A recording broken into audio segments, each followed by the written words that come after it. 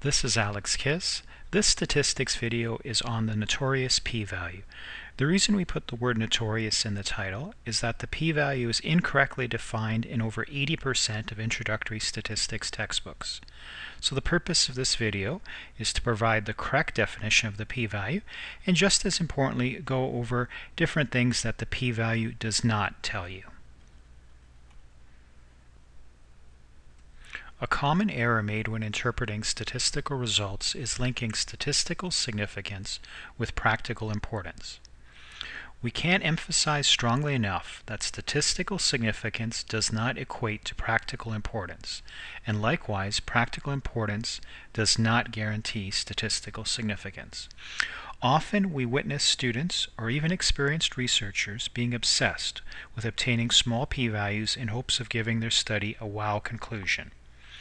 The question you should instead be asking yourself is, was I able to detect a change or difference that other researchers would agree is meaningful?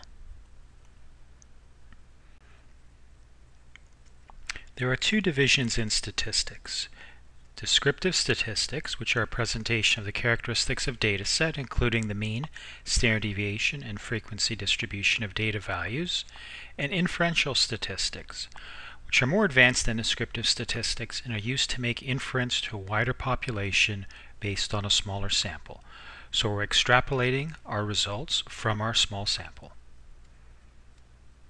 Classic example of inferential statistics is the example of predicting voting results before an election. Since it's not possible to ask every eligible voter which party they would vote for, we can only project the voting results of the whole nation by collecting a sufficient sample of voters. Keep in mind, research does not exist in a vacuum. We cannot be 100% absolutely sure about our research conclusion. There's always a chance, even a tiny slight one, that we may be wrong. The sample we collect won't be a perfect representation of the bigger targeted population. Why is this? It's because the collected sample does not cover the whole population.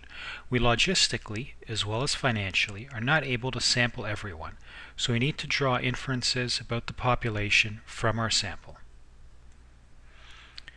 This opens the door to our star tonight, which is the p-value. Keep in mind, when you run tests in practice, you have a certain statistic of interest, your test statistic. Now the p-value is the probability of your test statistic being at least as high as the one you obtained, assuming that the null hypothesis is true. Null hypothesis commonly being the one representing no change or no difference. So the p-value is telling us how close our data matches that of the null hypothesis. A high p-value means that we have a higher probability of it being consistent with the null hypothesis, whereas a low p-value means that we have a lower probability of it being consistent with the null hypothesis. The standard convention for p-values is to have a cut point less than or equal to 0.05 as that denoting statistical significance. So let's go over why the p-value is the basis for interpreting statistical results. We'll do this by looking at a hypothetical example. So in this example, a social scientist would like to examine if adults who are more active in doing volunteer work are more likely to vote.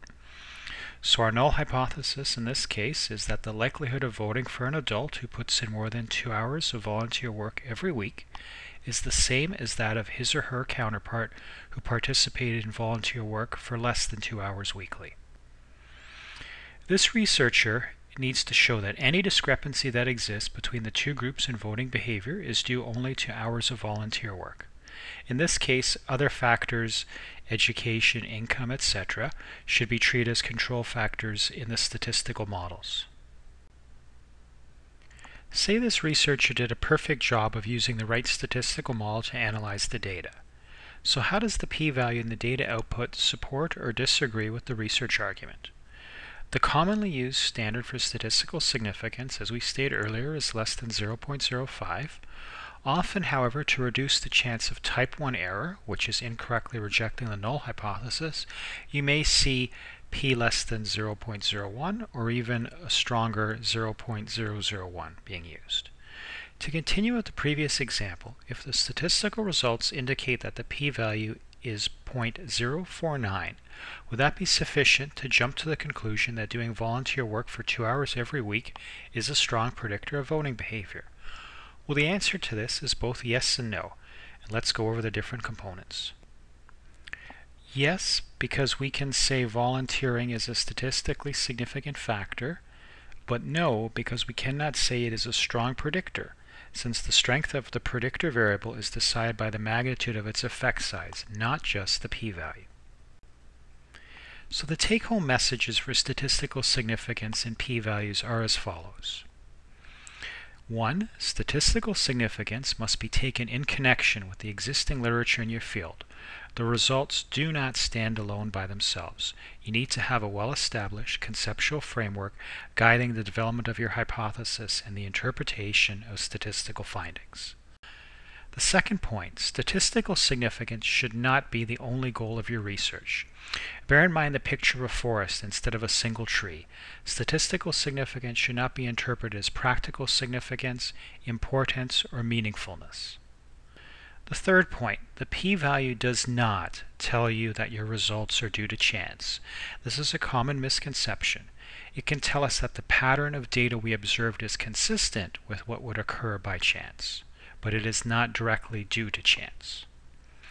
And the fourth point, if the p-value is greater than 0.05, we do not accept the null hypothesis.